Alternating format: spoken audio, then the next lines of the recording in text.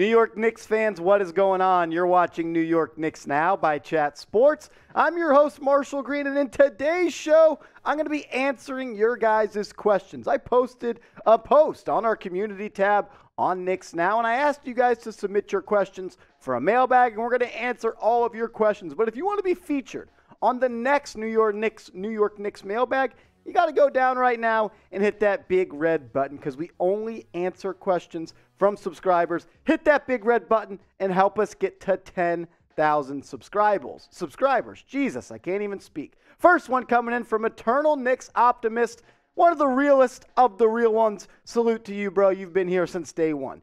Do you think Derrick Rose is on the opening day roster? And if so, will he be a Knick after the trade deadline? This is a great question. Derrick Rose has been mentioned in trade rumors all offseason long. The team that's been most notably attached to Rose is the Milwaukee Bucks, and that makes sense. They need someone to come off the bench and provide a spark to the offense and be able to carry the offense. If I was Leon Rose, even though Derrick Rose has been absolutely great for the New York Knicks since he got traded from the Detroit Pistons to the Knicks, I think I would move on from him. But first, let's break down the player he is. When he came here from the Pistons in that trade for Dennis Smith Jr. and a second-round pick, it was a steal. He played 35 games in 2021, helped the Knicks get to the 4-seed, averaged 15, shot 49% from the field and 41% from three. And he was great this year before he hurt his ankle and was out for the year. 12 points per game, 4 dimes, 45% from the deck, and 40% from three. And how can we forget what he did in the NBA playoffs against the Atlanta Hawks when he was thrusted into the starting lineup? He looked like Derrick Rose turned the clock back. He averaged 19.4 points per game, 5 assists, and shot 47% from the field and 47% from three. Derrick Rose has been nothing but great for the New York Knicks. But he's almost 35. He's coming off yet another ankle surgery. And I don't know if the Knicks are ready to depend on him for 82 games. And I say this because I also want Immanuel Quickley to be that point guard coming off the bench, the first guard off the bench, and not Derrick Rose. I have no bad words to say about D. Rose. But if he wants to go play for a contender and you can trade him for an asset, I think it's best in the Knicks' best interest to make that deal happen. But I want all Knicks fans to let me know how you feel. What would you do with Derrick Rose? Would you trade him? Would you keep him? Sound off. Type T for trade, or you can go down and type K for keep. Here on New York Knicks Now, we put out videos every single day on the latest New York Knicks news and rumors. When they make a move, we make a video. When news comes out, we make a video. So subscribe so you can stay up to date on the latest New York Knicks news and rumors and help us get to 10,000 subscribers. We've been growing like crazy. We've picked up over 3,000 subs in the past 28 days. Become one of those guys. Be a real one. Hit that big red button. Gabriel, what up, bro? Do you think by how Randle has changed himself attitude-wise and body-wise that he's ready to let what happened last year be in the past? We had a couple questions on Julius Randle, so we'll push this next one across as well. It's very similar. If Randle isn't traded, should Knicks fans forgive and forget, like the best friend's girlfriend we cursed out on their behalf after a bad breakup, and now they're back together, or bring the smoke till he's gone? Krillians, that's an awesome way to say it. I will say this about Julius Randle. If he can get back to the version he was in 2020 compared to 2021, you, your mom, your dad would be a very happy New York Knicks fan. He was a second-team All-NBA player, NBA's most improved player, but he took a major step backward this past year. The raw numbers of 20 points per game and 9.9 rebounds and 5 assists, that's really good. It looks great on paper, but you have to look at the efficiency. He shot 41% from the field and 30% from three. I don't think he has a spot on this team anymore, and I don't think he's willing to take a backseat role. But I will say this. If Julius Randle is a Knick when opening night comes here, I will support him because I'm a Knicks fan, and I want the Knicks to be the best team they possibly can. And it means if Julius Randle's on the team, I'm going to root for him so the Knicks can get dubs. Sub for Knicks dubs. We'll bring that back once the regular season's here. But I'm going to support everybody that's on the Knicks. Has he worn out his welcome? Yes. Did he piss me off with the thumbs down stuff? Yes. All the things that happened last year made me view Julius Randle in a negative light. But if he's back with the Knicks next year, I'll be wearing my 30 jersey, and I'll be rocking out with Julius, hoping he can get back to being that all-NBA player. I want you to predict the future for me, though.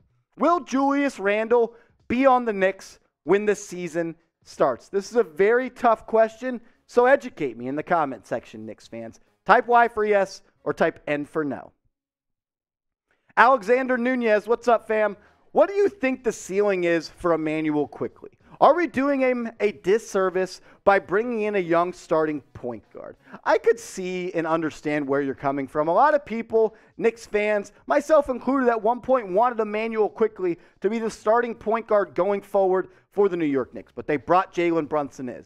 And I think that's where Quickley fits best. As a bench guard, coming off the bench, being that super six man, carry the offense, get buckets, get everyone involved, be the floor general of that second unit. I think that is his ceiling. I think he can be a super six man for a contender. And we saw in the final 22 games of the NBA season this past year how good he can be. He played 28 minutes per night coming off the bench and was fabulous. 16.5 points per game, 5 assists, 44% from the field, and 39% from three. Immanuel Quickley is a hooper. He's a baller. He's a bucket getter in every sense of the word. But I don't know if he's a legit 82-game starter at point guard. I like him best in a Lou Will type of role coming off the bench. Lead the second unit. Get the young guys moving. Get buckets by yourself. Be a one-man band off of the bench. I think he can be the first guard off of the bench for an NBA Finals contending team. I love IQ. Can't wait to see what he does with the Knicks next year. This next one coming in from Ty D. What up, bro? When will RJ get his extension? I'm getting anxious. I wouldn't be nervous about the Knicks and RJ Barrett not coming to a conclusion yet on a contract extension. A lot of people selected in the draft that he was selected have already signed those deals. We're seeing those 5 years, $185 million max extensions being handed out to guys in his draft class.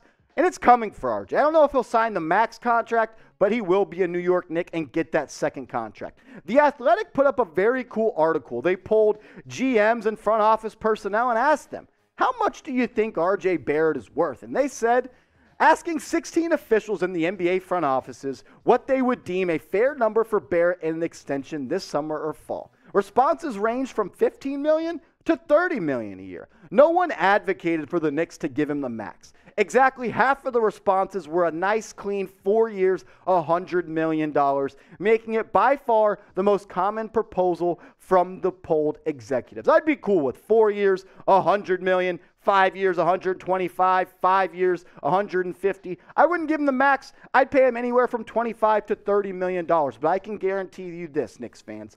Knicks management, Leon Rose, Worldwide West, and RJ Rowan Barrett will agree to a contract extension. He's going to put that ink to paper. He's going to be playing in Madison Square Garden, repping that blue and orange for a very long time. It is time for us as Knicks fans to embrace RJ Barrett as the face of this franchise. 22 years old, and he's doing stuff in the NBA that we haven't seen many other people do at that age. I love RJ. He's Star J, Broadway Barrett. Let's ride. Show some love to RJ Barrett right now in the comment section and just type 9, his jersey number. I want to see the comment section flooded with 9s, because one thing I feel like we don't do as Knicks fans sometimes is show love to the homegrown and the people that are on this team and want to be a part of this franchise, and that's what RJ Barrett wants to be. He lives and breathes being a New York Knick, so let's show him some love. Type 9 in the comment section right now.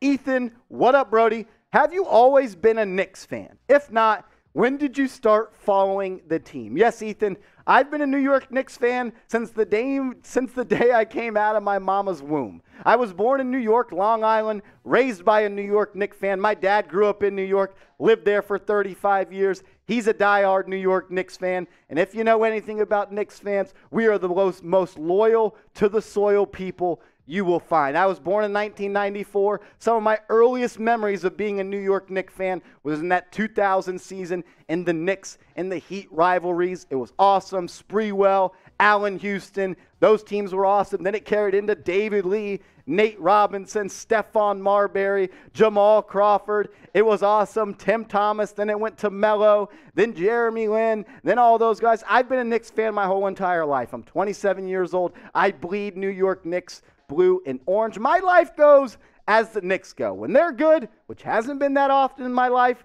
I'm going to be going good. And when they're struggling, I'm going to be struggling. That's for sure. Ethan, I'm a real one. I'm a Knicks fan. I know you're a Knicks fan. But let me know, Ethan and everybody that's made it this far in the video, when did you become a Knicks fan? Let me know maybe your first memory of being a Knicks fan. I want to get to know you guys more and more as we continue to do these videos. So let me know in the comment section when you became a New York Knicks fan.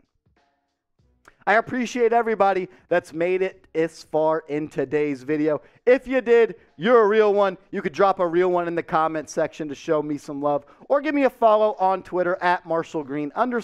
I'm tweeting about the Knicks all day, every day. And I'm trying to grow my Twitter clout a little bit. I only really want Knicks fans to follow me. So if you're looking for a follower, I'll give you a follow back at @MarshallGreen_.